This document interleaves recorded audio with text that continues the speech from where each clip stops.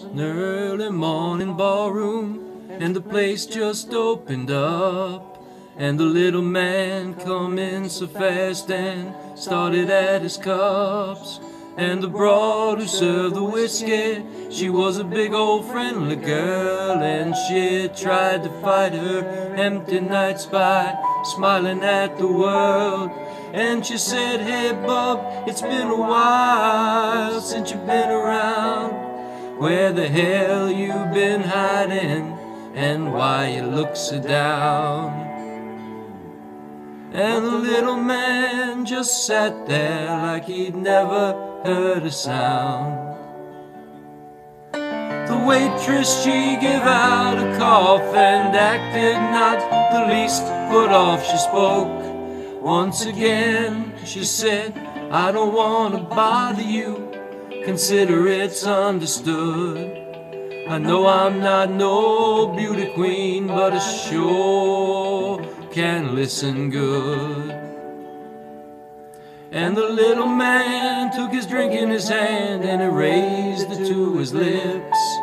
He took a couple of sips and he told the waitress this story. "I am the midnight watchman down at Miller's Tool and Die, and I watch the metal rusting, I watch the time go by. A week ago at the diner, I stopped to get a bite, and this here lovely lady, she sat 2 seats from my right. And Lord, Lord, Lord, she was alright. Ah, she was so damn beautiful, she could warm a winter frost.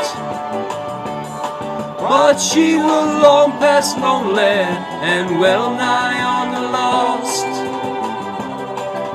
Now I'm not much of a mover or a pick-em-up easy guy, but I decided to glide on over and give her one good try. And Lord, Lord, Lord, she was worth a try. Tongue-tied like a schoolboy, I stammered out some words,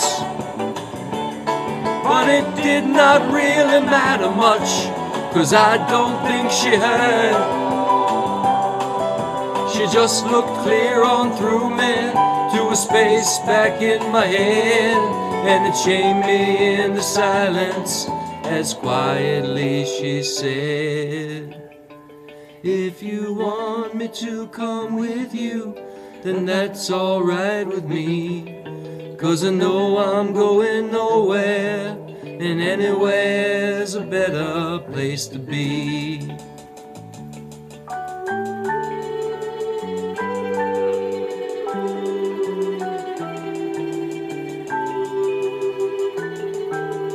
Anywhere's a better place to be. I drove her to my boarding house and I took her up to my room, and I went to turn on the only light to brighten up the gloom. But she said, "Please leave the light off. Oh, I don't mind the dark." And as her clothes all tumbled round her, I could hear my heart. The moonlight shone upon her as she lay back in my bed. It was the kind of scene I only had imagined in my head. I just could not believe it, to think that she was real. And as I tried to tell her, she said, "Shh, I know just how you feel. And if you want to come here with me, then that's alright with me. 'Cause I've been oh so lonely, loving someone is a better way to be."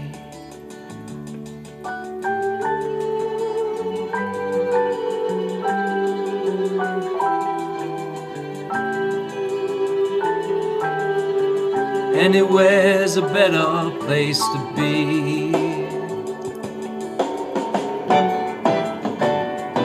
The morning came so swiftly, but I held her in my arms.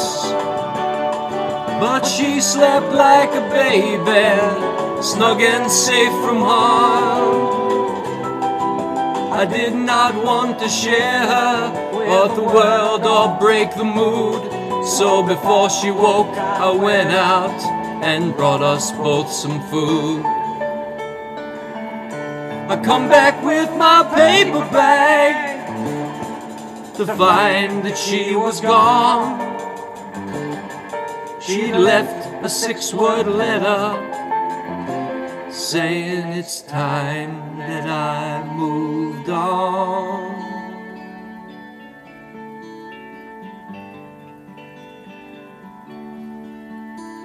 The waitress took a bar rag and she wiped it across her eyes.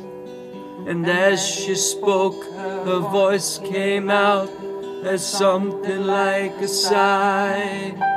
She said, I wish that I was beautiful, or that you were halfway blind. And I wish I weren't so doggone fat. I wish that you were mine. And I wish that you'd come with me when I leave for home. For we both know about loneliness and living all alone.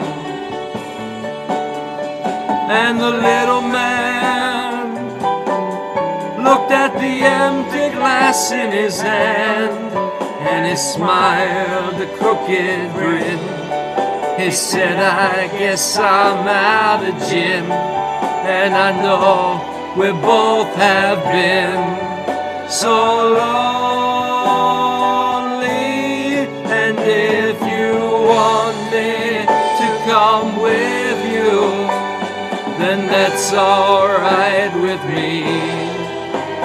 'Cause I know I'm going nowhere, and anywhere's a better place to be.